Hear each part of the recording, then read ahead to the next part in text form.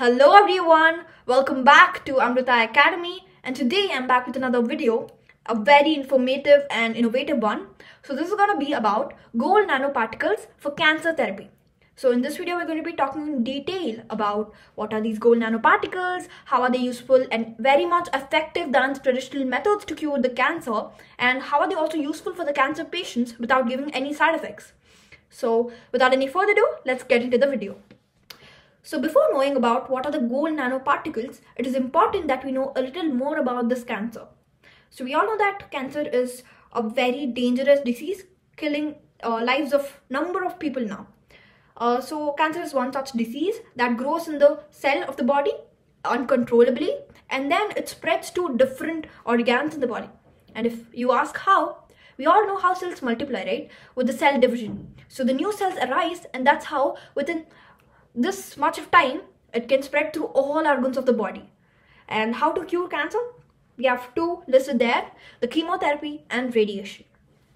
So when this chemotherapy takes place, the individuals going through the chemotherapy have these symptoms such as the nausea, vomiting, loss of appetite, constipation, diarrhea, and they also have fever, fatigue, dullness, and all of that. So there are also side effects due to the chemotherapy.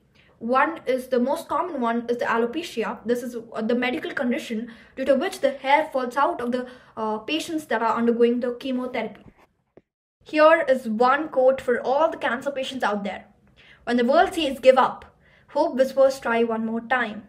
So more power to all the cancer patients out there. So we'll talk about the hope. So here's the hope. The nanotechnology based drug delivery system. So here you can see a nano length scale size. So at 10 power minus 1 we have a water molecule, at 10 power 4 we have a white blood cell, and at 10 we have nano devices, nanopores and dentimers.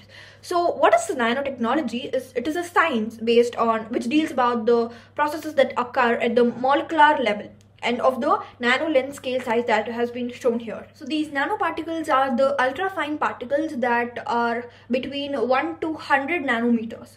So these nanoparticles as drug delivery systems enable a unique approach for the cancer treatment. So these nanoparticles have magnetic, optical, structural, chemical properties that set them apart from the bulk solids, and with the potential applications in medicines. So we'll be talking about the applications in the next slide.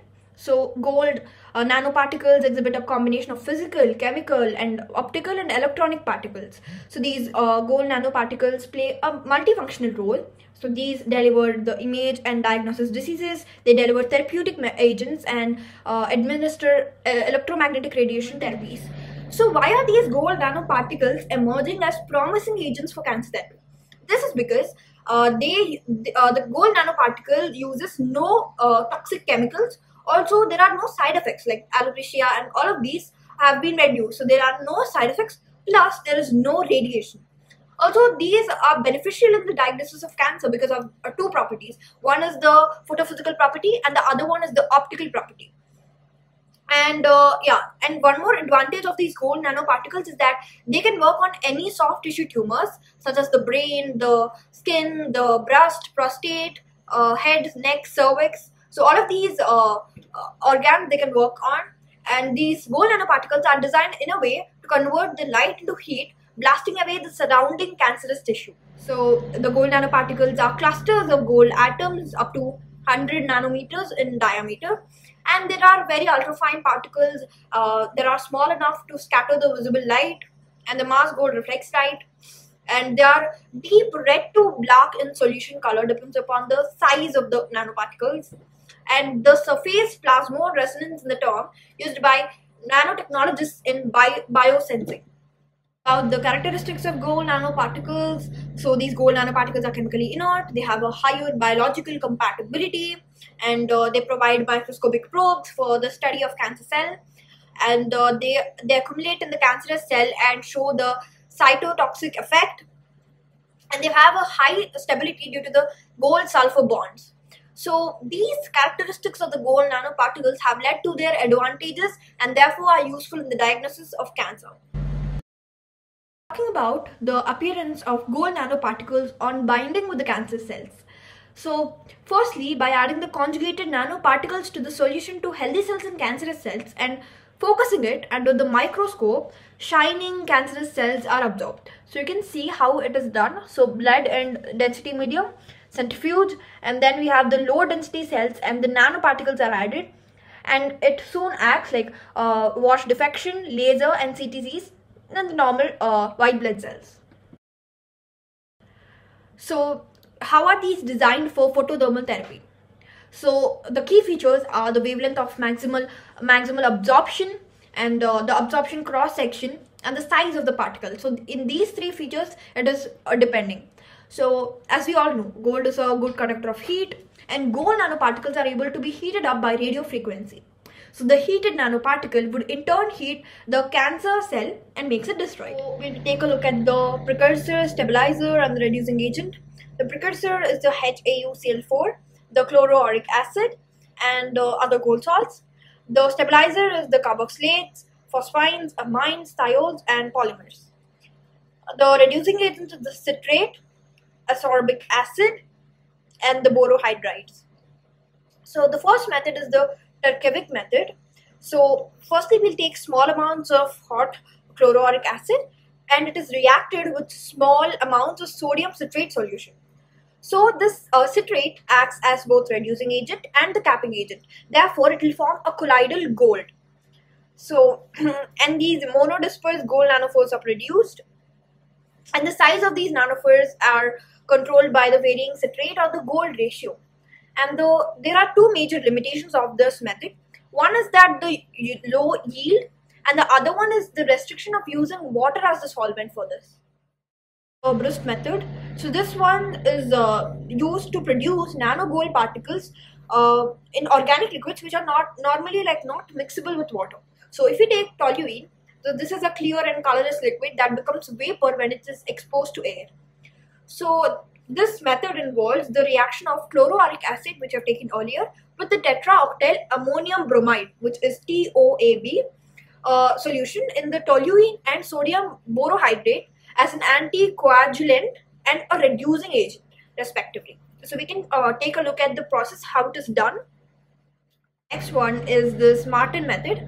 So the naked gold nanoparticles are produced in water by reducing the chloroauric acid with NaBH4 even without any other stabilizer. Like we have used the stabilizer earlier, like citrate, gold nanoparticles are stably dispersed. So the key to stabilize the chloroauric acid and NaBH4 in the aqueous stock solutions with HCl, the hydrochloric acid, and NaOH, sodium hydroxide, for less than 3 months and less than 3 hours respectively. So the mechanism of these is that the gold nanoparticles, GNPs, have been engineered such that their plasmon resonance is turned into the nearest wavelengths, which allows them to absorb and convert energy to heat. This point I've already covered in the characteristics of the gold nanoparticles. So this leads to the hyperthermic temperatures of the surrounding media, and as a result, these gold nanoparticles have received increased attention for localized administration of hyperthermia for the cancer cells ablation, and this approach is currently in its earlier clinical trials. Comparing the traditional treatment and the nanotechnology treatment. So if you take a look at the left side, the traditional treatment, the green cells represent the cancer cells and the pink ones are the non-cancerous cells.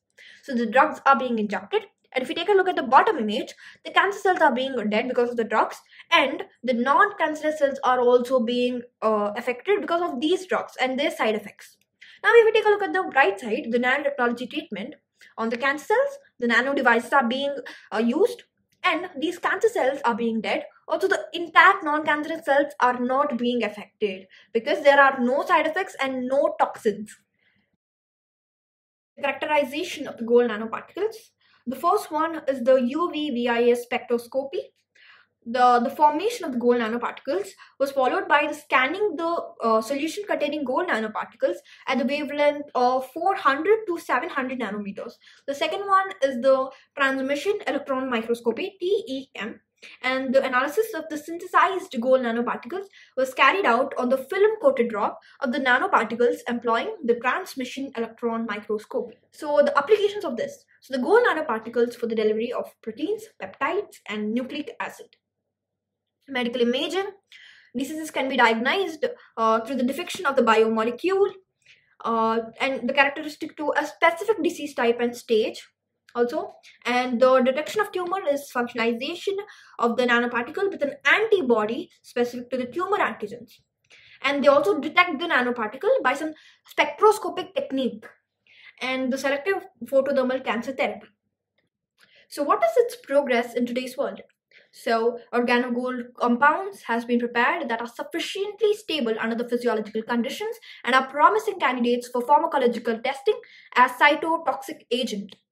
And as we all know, that the gold is highly resistant to bacteria and it can be used to prevent the growth in infections.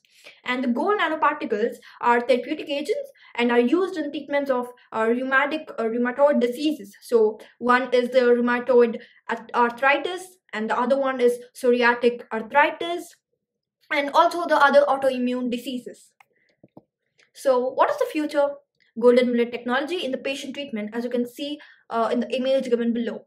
So that's how the golden bullet technology is useful. So a good quote to end today's video: gold and nanotechnology in the age of innovation is gold for good.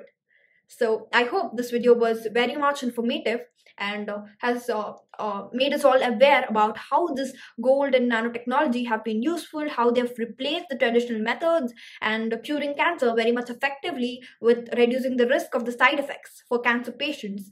And more power to all the cancer patients again.